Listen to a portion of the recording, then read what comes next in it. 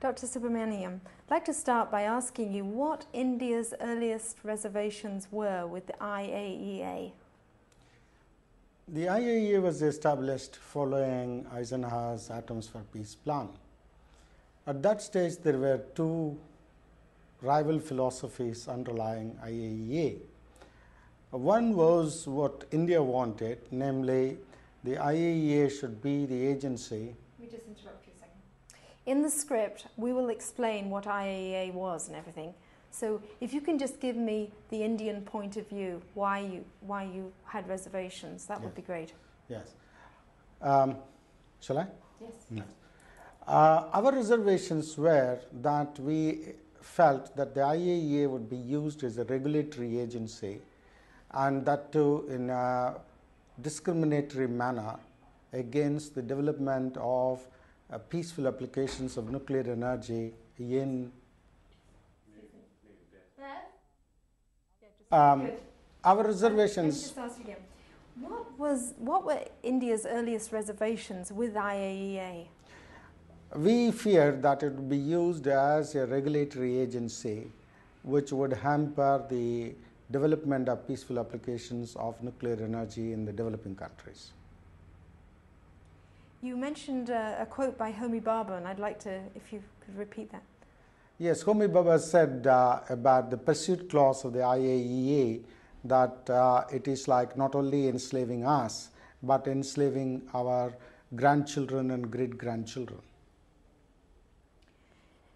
What are your recollections of India's defeat in the 1962 Himalayan clashes with China, and what were the consequences for the Indian military program? Well, the Indian military program was doubled. The budget was almost doubled overnight, and India raised 10 new mountain divisions. And then we went in for purchase of equipment all over the world in order to give ourselves adequate capability for defense against another such kind of attack. And at the same time, of course, it had a very shattering effect on India's morale, especially vis-a-vis China. And therefore, when less than 2 years later, when the Chinese nuclear explosion came, well, it aggravated all the fears we had about China. What was your own reaction to that news of the test? Well, my reaction to that test was that India should go nuclear. Can you just expand on that?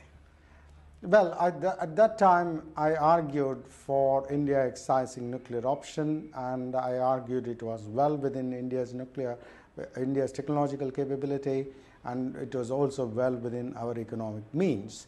And roughly, these were arguments which were also at that time put forward by Dr. Bhabha. What prompted you to make those arguments? Well, I was working in the Ministry of Defense, and I was dealing with equipment at that time. And if you can, I said short, but you can expand a lot more than that you're doing. Well, I was working in the Ministry of Defense, and I was dealing with the equipment, and I was also dealing with the intelligence at that stage. And even then, I was one of the few exponents in the Ministry of Defense about geostrategic approach to India's security problems. And therefore, I felt that India would be at a terrific disadvantage vis-a-vis nuclear China, and therefore that India should exercise its nuclear option.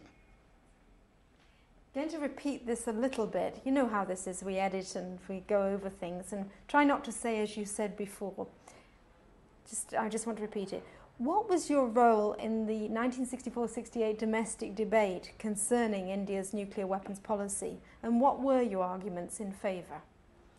Well, in fact, till about 1968, I did not take part in the public debate, because up to 1966 October, I was a civil servant within the Ministry of Defense, and then I went to the London School of Economics as a fellow in strategic studies. And the first paper I wrote was only in 1968, and that was a paper called Credible Strategy to Face a Nuclear Adversary. And in that paper, I had advocated that India will have to move towards exercising nuclear option, but probably we will not be able to do it in the 70s. We may have to do it in the 80s, but we should move in various directions so that we would have a balanced capability in the 80s. What were the factors that prompted you to come to that conclusion? First is, I always felt that India should stand up to nuclear China. And secondly, I found the Non-proliferation treaty made nuclear weapons a legitimate currency of power in international relations. And India, as a large country in the world, should also have that legitimate currency of power, and especially when so many nations of the world had acceded to that treaty and had made it a legitimate currency of power, even though we didn't approve of it. And thirdly, I felt that that was the only way in which India would be able to preserve its non-alignment and face up to the pressures of the great powers in the world. What were the arguments in favour of an Indian bomb or an Indian nuclear weapons program? What did you feel were the arguments in favour? Well, first is, as I said, it was made a legitimate currency of power by the Non-proliferation treaty. If it was good enough for 5 nations of the world, it should be good enough for India. And secondly is India is a country which had about 1/6 of global population living within its borders, and if India is to hold together, it must have necessary cohesion, and in that cohesion, national power and image of national power is an essential ingredient. And because the nuclear weapons have become international currency of power, India needed that ingredient. How could India, a traditional advocate of disarmament, consider acquiring nuclear weapons at this stage? The two are not mutually contradictory. The question is, it's not what we want, but we have to take into account the belief systems of other nations of the world. And if the other nations of the world believed in nuclear deterrence, we have to operate on that belief system, irrespective of our own preferences. Our preference was for nuclear disarmament. While we should work for nuclear disarmament, at the same time, we have to also, if we want to influence others, have to operate on their belief system. And so long as the other powers in the world, and especially the industrialized nations, believed in nuclear deterrence, we have got to, first of all, acquire it, and thereafter, with that in our possession, we should have worked for nuclear disarmament. What was your response to the arguments against an Indian nuclear weapons program? I'm talking about in the late 60s. Most of those arguments were sentimental. They were not logical. Could you expand on that? Yes, most of these people who put forward those arguments argued on the basis nuclear weapons are evil, we should not therefore have it, it is too costly, we cannot afford it, or that we are advocating disarmament and therefore it would contradict our stand on that. Those are the kinds of arguments which I put forward, which I do not think, if you really analyze it, had much substance to them.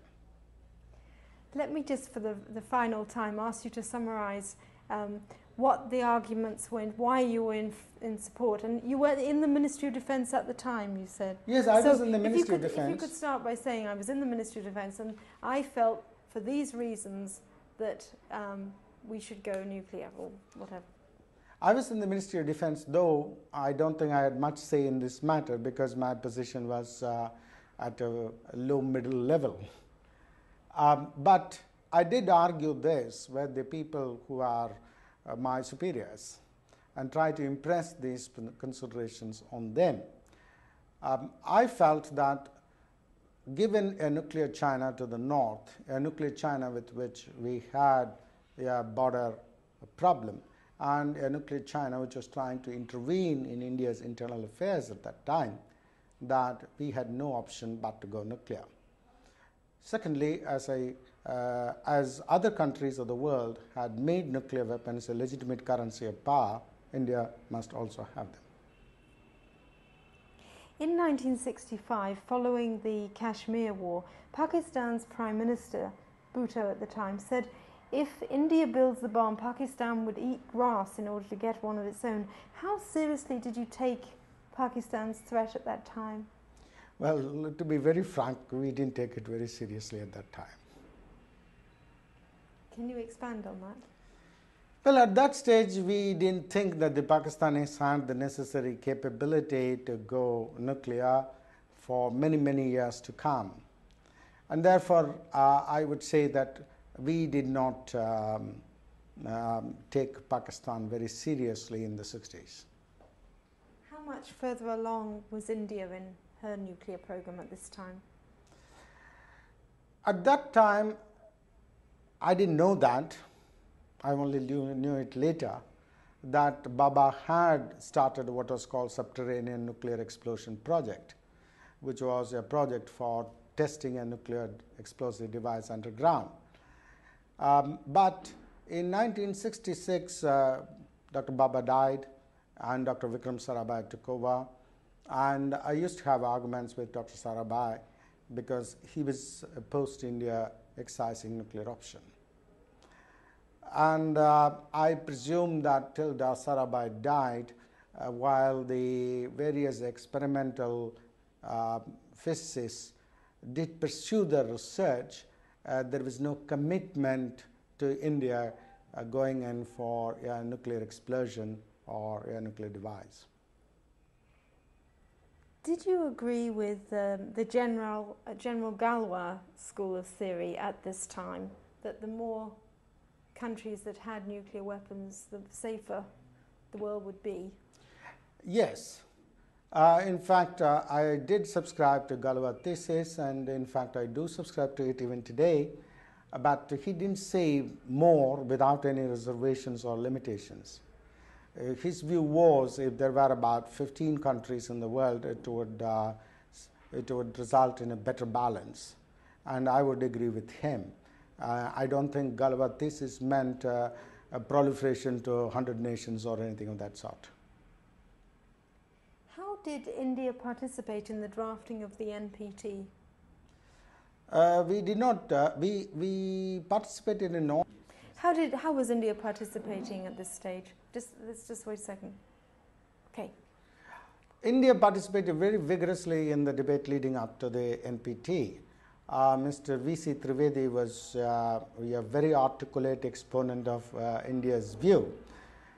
He argued that non-proliferation meant that those who are proliferating should stop proliferation, and those who have not started proliferating should not begin it.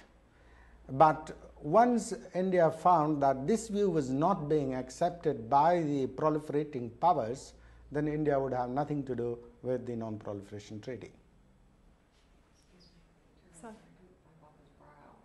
Why did India decide not to sign the treaty?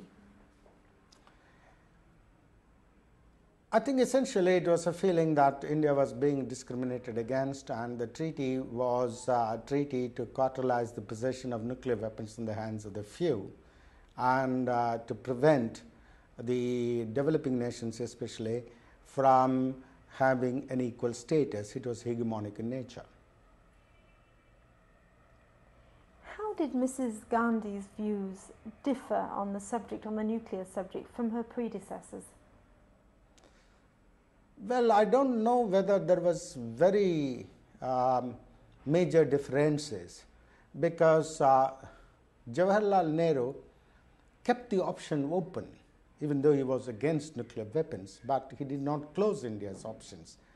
And I understand that there is a letter which he had written at one time to Dr. Baba. When Dr. Baba proposed India renounce the nuclear option, Jawaharlal Nehru had said that we should be very careful about this. In the case of Mr. Shastri sanctioned the subterranean nuclear explosive project. Therefore, I don't think that there was any major differences of view in regard to approach to the nuclear weapons between Jawaharlal Nehru, Lal Bahadur Shastri and Indira Gandhi. All of them didn't want it, but at the same time they felt if the compulsions of the international situation and the international norms of conduct would compel them, then they would exercise the option if necessary. I was going to ask you, what were the benefits of retaining the option? If you could just go over that, what did they see as being the benefits at the time? I think the benefit immediately perceived was that it would give India bargaining leverage and influence in negotiating disarmament. Secondly, it would enable India to exercise the option if India found over a period of time that it was becoming more and more acceptable currency of power in international relations. How did India's security concerns change during the period that Mrs. Gandhi was in office? This is the first time, 66 to 77. How did things change? Well, we faced a major security crisis in 1971 when the Pakistani military action in Bengal exploded in such terrific violence, and there were 10 million refugees pushed onto our soil. And we had to face that situation with Pakistan supported tacitly by the United States administration and China. And that was a very difficult period. And that was the period in which, in order to countervail that influence, India entered into a friendship treaty with the Soviet Union, which was a countervailing measure at that stage. But at the same time, it drove home to India the point that India was in a very difficult position facing a combination of powers like the United States, China, and Pakistan at that stage. Therefore, we came through that crisis, even though I would say on the whole successfully, but it did leave India with a considerable concern about its security for the future.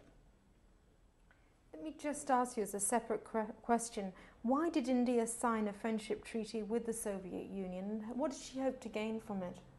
Well, it was meant to be countervailing influence against the United States going too far in its support to Pakistan. And it was proved in 1971 December. If you read Dr. Kissinger's memoirs, he himself says the US administration asked China to move against India, and the Chinese asked the question, what happens if the Soviet Union moved against China? Even though the United States did give some guarantees to China about that contingency, China did not move. And therefore, it was quite obvious that the Indian action of entering into a friendship treaty with the Soviet Union did succeed in restraining China from acting in spite of all the goading it received from the United States. How did you interpret Nixon's decision to send the USS Enterprise into the Bay of Bengal? Well, it was one of the instances of what is known as demonstration of use of force without war, or coercive diplomacy. And it didn't succeed. But it didn't succeed partly because of the fact the Enterprise came about 2 days late. In your writing, I think you've also referred to it as atomic gunboat diplomacy. Would you mind repeating that? Yes, actually, when you send a task force with Let me just ask you the question again. How did you interpret Nixon's decision to send the USS Enterprise into the Bay of Bengal during the 71 war? How did you interpret it? It was a piece of coercive diplomacy when a vessel which is known to contain nuclear weapons was sent into the Bay of Bengal in an attempt to exercise intimidation on India. Let's just stop a second. What was that? What was that noise? Oh, was it? It was your watch. Oh, okay. I just heard a strange noise. Okay. Right. Let me just ask you again. What was your reaction to President Nixon's decision to send the USS Enterprise into the Bay of Bengal? And was India also concerned China would intervene at that point? Was that as an additional question? So. We were not very worried about China intervening at that point because the passes were covered with snow. Okay. If I could just ask you about the USS Enterprise just one last time. Yes. Why was it such a threat? It was a threat because if the Enterprise had come in close enough to the shores of Bangladesh, then they could have started flying in the aircraft over Dhaka, in which case it would have faced India with a problem whether the Indian Air Force should fire on the US aircraft. What effect did this have on foreign policy? Well, it would have stymied completely the liberation of Bangladesh. What was your reaction to the news that India had successfully carried out a peaceful nuclear explosion in 1974? My reaction was, at last, the people have done it. They have acted sensibly. Excuse me. Asking you what your... It was interpreted. No, we have to wait a minute. No, you go. Keep going. Yeah. Just 1 second. All right. It is interpreted as atomic gunboat diplomacy. And let's just say it one more time and why yes. it was interpreted as it was interpreted as atomic gunboat diplomacy because if you can look at me and not at the camera, that would be great. it was interpreted as atomic gunboat diplomacy because it was very well known that Enterprise had nuclear weapons on board. Okay. I ask you again, or at least about the peaceful nuclear explosion. Could you explain the timing of the test? There was nothing extraordinary about the timing of the test, though a lot of stories had been written about it. It all depends upon when the decision was taken to make the test. That, I understand, was sometime in October 1972. At that time, Indira Gandhi did not face any crises. She was at the height of her popularity when she took that decision. And once that decision was taken, the test came 18 months later, which was the normal period for development of the explosive device. Just wipe your face just a little bit, that's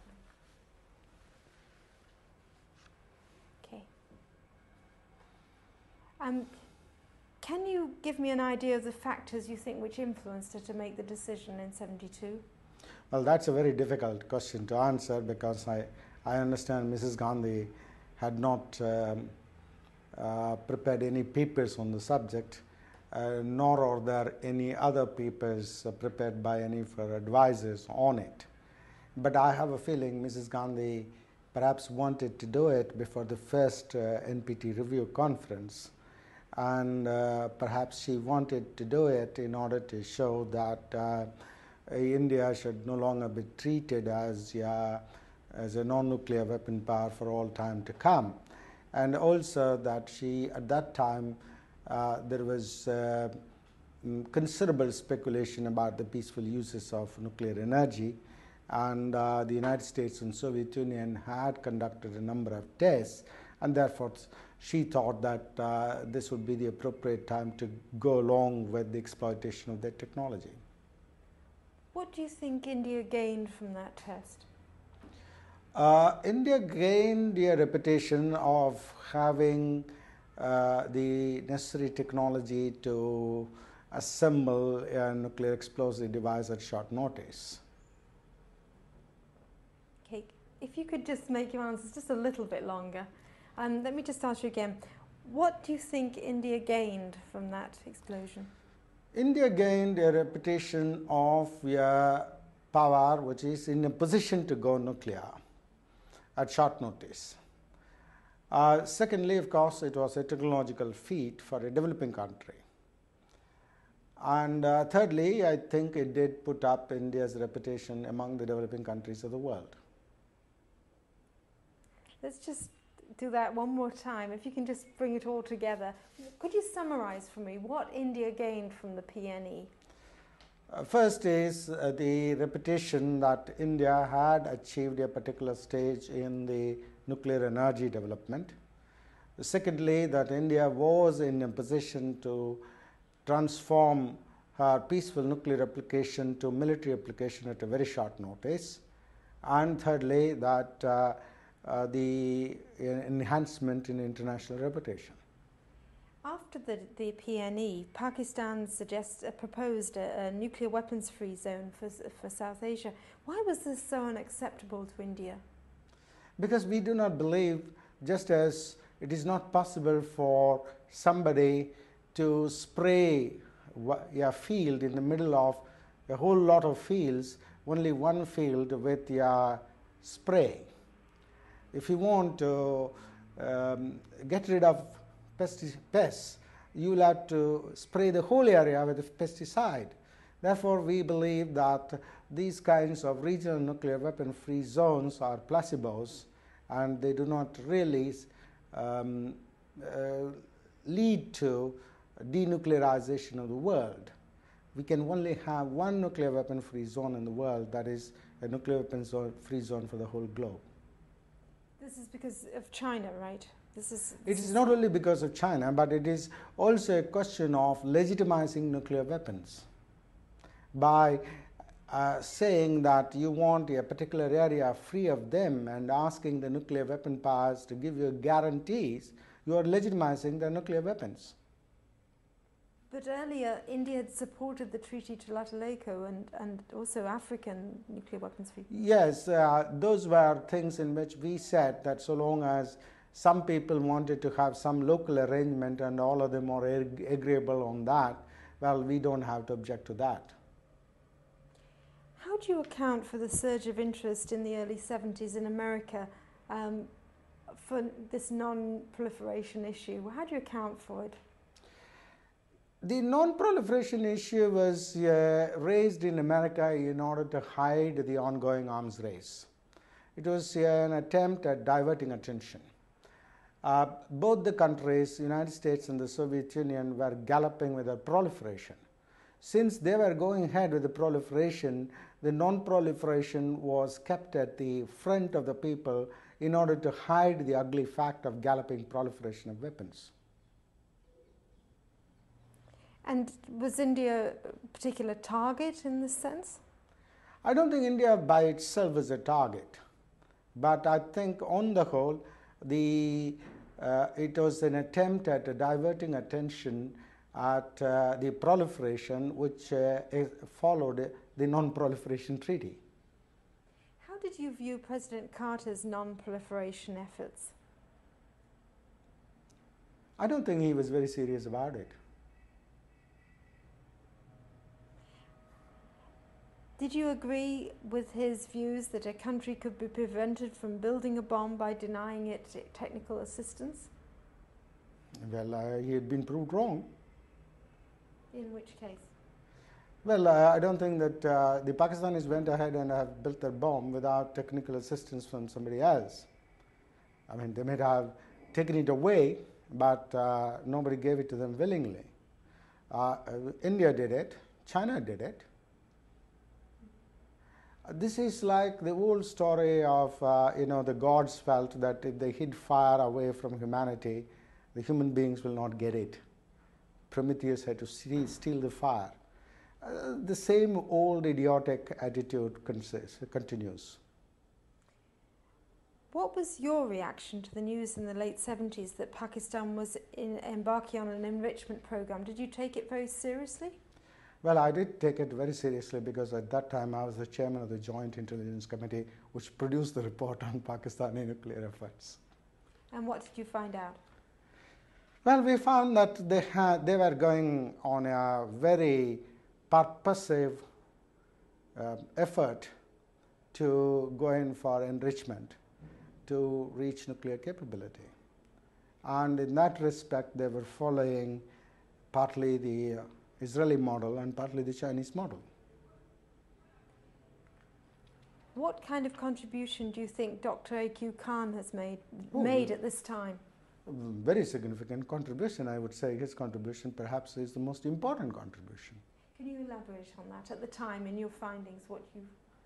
At the time we knew that Dr. A.Q. Khan had come from Holland and had set up the Project 706, and he had brought with him the centrifuge technology, and he had set up the centrifuges under Project 706 in Kahuta.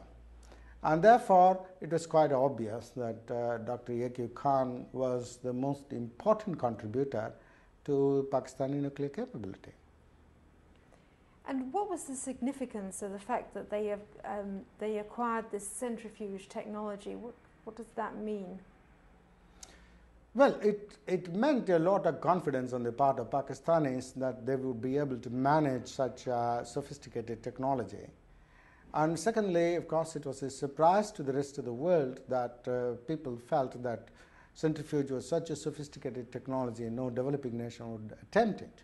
So with the result, when in the original Zanger's trigger list, the centrifuge technology did not even feature. And with the result, Zanger even cleared one of the Swiss companies to put in all the piping and plumbing for the plant in Pakistan. How did you think India should respond to this? Well, my view is that... Sorry, at the time, how did you think?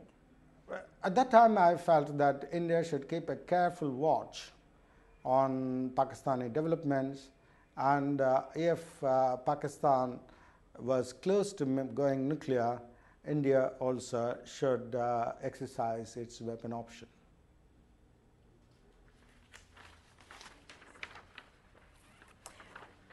If we can just go over a little bit of that, what evidence was there for an Islamic bomb? I don't think there was any evidence for an Islamic bomb. That was only a name given to it by Mr. Bhutto. And it was a catchy thing. And possibly Mr. Bhutto, with a very fertile imagination, felt that was one way of getting money from various Islamic countries. What was your reaction to President Carter's decision to renew aid to Pakistan following the Soviet invasion of Afghanistan, despite this growing evidence that Pakistan was embarking on a program? Well, we always felt that the anti-Sovietism in American policy, in fact, was more fervent than Pakistan's, than the U.S. loyalty to... Let's start it again. I'm sorry. What was your reaction to Carter's decision on this question of military assistance? It only confirmed us in our view that the anti-Sovietism in the U.S. policy was more fervent than their non-proliferation objectives. Is there anything else you'd like to add about that? Well, we felt that in any case, the United States has turned a blind eye to Israel in reaching its nuclear capability, and that perhaps they would do the same thing in regard to Pakistan. President Carter had made non-proliferation a key issue in his campaign. Following the Soviet invasion of Afghanistan, he renewed aid to Pakistan in spite of the growing evidence. What did this say about American non-proliferation policy from your point of view? I don't think that in India we took the US non-proliferation policy very seriously. It is, to use one of Mr. V.C. Trivedi's comparisons earlier, it was like the drunken emperor who decreed prohibition for all his subjects. Here is the United States sitting on 25,000 warheads and continuing with producing more warheads and continuing with more and more producing more and more weapons, and not willing to enter into serious negotiations on test ban treaty or in any way cutting off the further proliferation of nuclear weapons and introducing nuclear weapons into the oceans of the world, all over the world, including in the Indian Ocean. We didn't take that United States was serious about its non-proliferation objectives. That was one of those things which you say during election times. What was your reaction to the 1981 attack on the Osirak reactor? That was almost like snatching something from a child's hands. The Osirak could not have produced any weapon for Iraqis for another 15 years. And this is again one of those things which showed that the United States was prepared to condone any action on the part of Israel. Could we just go over that? There was some traffic noise on it.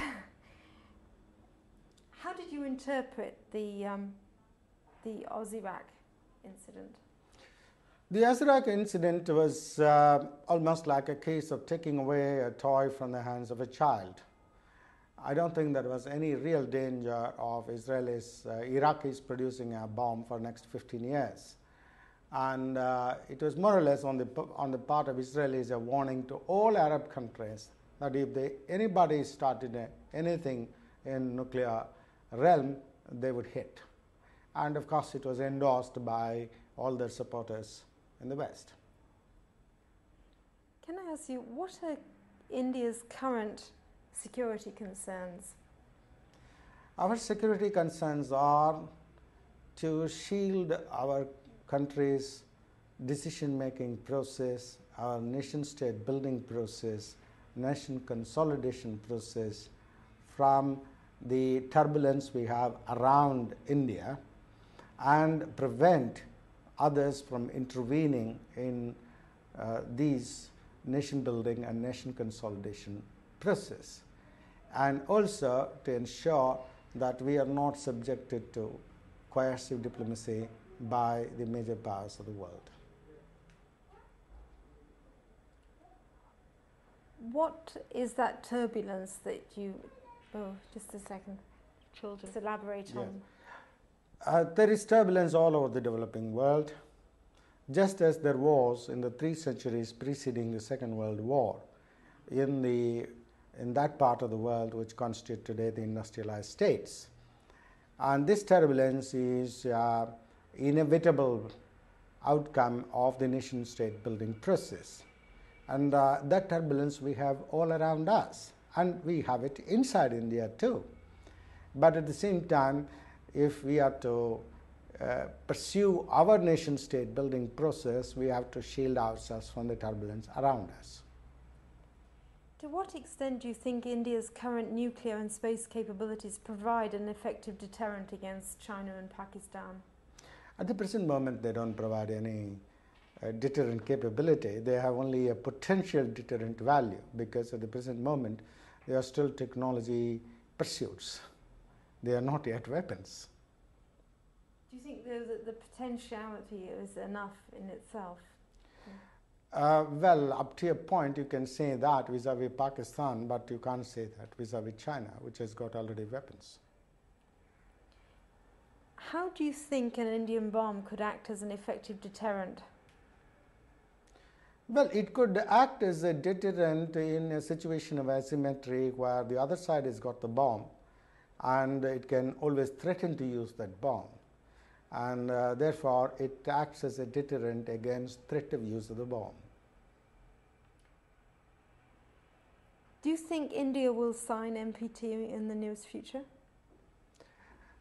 I can't think of India signing NPT unless we have got a change in political leadership, which is totally not in tune with the Indian thinking. What do you think India's response would be if the Pakistanis do go ahead with a nuclear test? I don't think they would. I think they would adopt the policy like the Israelis of developing an arsenal without testing it. You mean Pakistan would do that? Yes. Yeah. And just a general question about the space program. I just wondered to what extent it's been defense related. Could you comment on that? No, it is not very much defense related, because our space scientists have tried to keep it jealously peaceful. We have a separate missile program under Defense Ministry. How effective has the US been in its efforts to control proliferation, do you think? That's a laugh. I don't think the US has ever done anything to control proliferation. They have only contributed to proliferation all around the world, whether it is Israeli or Pakistan, or in their own proliferation of their own weapons. Anything else you'd like to add about that? Well, all that I would say is I don't think that the United States has ever had a policy against proliferation. They always had a policy which consisted of license to proliferate for themselves and their allies, and trying to impose hegemony and stopping the proliferation of the rest of the world. That is basically an unrealistic and unrealizable policy. Let's go to a close-up, please. If I can just ask you to comment specifically on Israel and South Africa in that sense, that would be very helpful. Okay. In what way do you think the US has contributed in the Israeli and South African examples?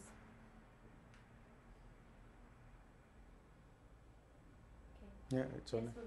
Right. In the case of Israel, if you can just keep your eyes on me. Yes. In the case of Israel, according to the evidence given by a former deputy director of CIA for technology called Duckett, the Americans were aware of Israel having diverted weapon-grade fissile material from NUMEC facility, Apollo, Pennsylvania, as early as 1968, even before this treaty was signed. Let me stop you because we'll get into all that. We're doing that in the script, so I won't repeat that. That's the evidence you want. Yes. Okay, that's fine. If I can just ask you, how do you envision the next 10 years of the nuclear age? The next 10 years, I envisage there can be two totally diametrically opposite developments. One is the number of nuclear weapon nations can increase, but not rapidly. It could include Pakistan, India, possibly Argentina, Brazil. That's about all. The other development could be that there could be reduction in nuclear weapons, and we could move towards elimination of nuclear weapons, as has been envisaged by people who believe nuclear weapons can be eliminated. If we move on that path, then there is a possibility that you would be able to also stop proliferation. But the greatest impediment to that is the government of the United States, because they believe that there is no way of eliminating nuclear weapons from the world. And once they accept that there is no way of eliminating nuclear weapons from the world, then it follows, it is inevitable that more countries will have them. And finally, it will fall into the hands of the terrorists. How about the Soviet Union? The Soviet Union, at least on record, whether they really believe in it or not, we don't know, but it is on record that they want to eliminate nuclear weapons. As the other day in a conference in Moscow, an American scientist said, "Let us not test nuclear weapons, let us test Mikhail Gorbachev," whether he is serious about this. Therefore, that is what one should do, but that is not what the United States is doing. If I can just ask you finally, what do you think motivates a country to want nuclear weapons? I think every country has gone for nuclear weapons mainly for ensuring its security, excepting perhaps France and lesser extent Britain, where it was done for purposes of prestige. All right, now if we can just stop there, thank you. That India could not face China unless this asymmetry between a nuclear China and a non-nuclear India was redressed. Secondly, the nuclear weapons were becoming a legitimate currency of power under the Non-proliferation Treaty, and therefore India, representing 1/6 of mankind, should also have this currency of power. if it is to exercise its due influence in international relations. That's great. Let's just do it one more time because I kept hearing this awful noise outside, and I think if you just wipe your face just one last time. I'm sorry about this. Just one more time. If you can explain why you advocated an Indian nuclear program in the 60s. You were saying I felt that, and it would. Okay. I felt that with China having gone nuclear, India would not be able to face up to China unless this asymmetry between Chinese capability and Indian capability was redressed. Secondly, since the nuclear weapons were becoming legitimate currency of power under the Non-proliferation Treaty, India, with 1/6 of the global population within its borders, should also have that currency of power if it were to exercise its due influence in international relations. How did people respond to your views? Well, if I may say so, most of the people did not tune into these arguments. For them, it is a question of China has gone nuclear, we should go nuclear. Pakistan has gone nuclear, India should go nuclear. They were not thinking in terms of the sophistication of international relations and the role of power in international relations and role of force in international relations. And then one last time, the time of when the USS Enterprise was sent into the Bay of Bengal again, how did you view it? We viewed it as an attempt at coercive diplomacy, an old-fashioned type of gunboat diplomacy, this time atomic gunboat diplomacy, because the Enterprise was reported to have nuclear weapons on board.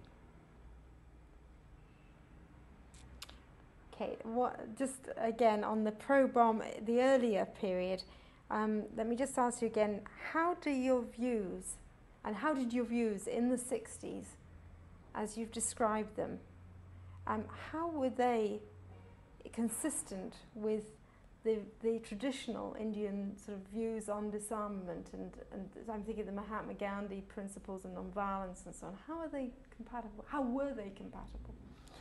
Mahatma Gandhi himself has explained why, while he had solved the problem of use of non-violence in an offensive mode, he had not solved the problem of non-violence in defensive mode.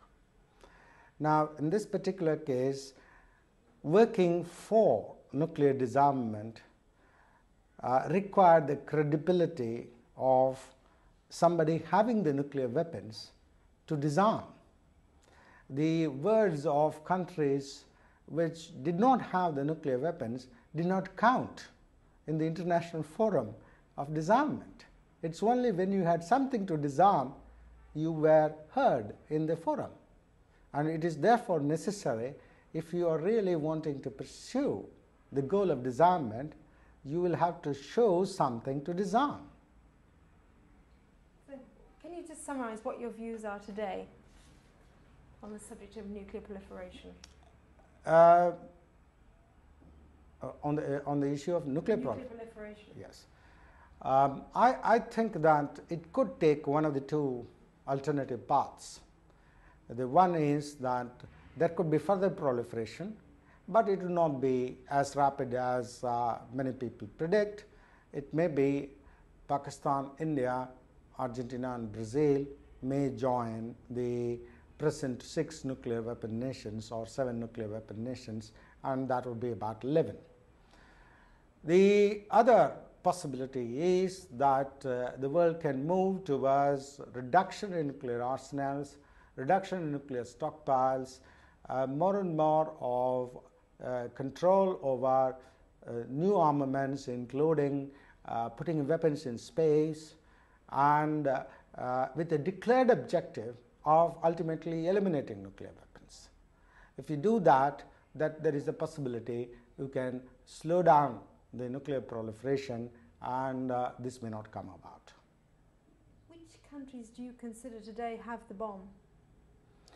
The 5 declared nuclear weapon powers, Israel and Pakistan. Do you mean actually have the bomb physically, or the capability? Yes. You consider Pakistan has the bomb? Yes, I consider Pakistan has the bomb. Could you just elaborate on that? Well, I am one of those people who have a lot of respect for the Pakistani scientists.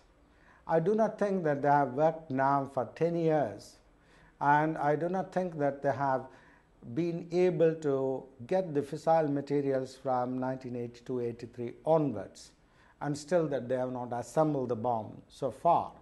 The fact that they have tested the triggering device a year ago would show that they are very close to it. Whether there are only 2 screwdriver turns away or they have already turned those screwdrivers, I think that's purely academic. Go to close up, please. I think the implications are of a Pakistani bomb, or would be, no, are, you've said, for the South Asia. Well, it may bring about a stable, mutually deterrent relationship between India and Pakistan, as it has happened in Central Europe, as it has happened between China and Soviet Union. I think that is more likely than it's contributing to increased tension, because both sides would now fear of taking any action which would contribute to escalation.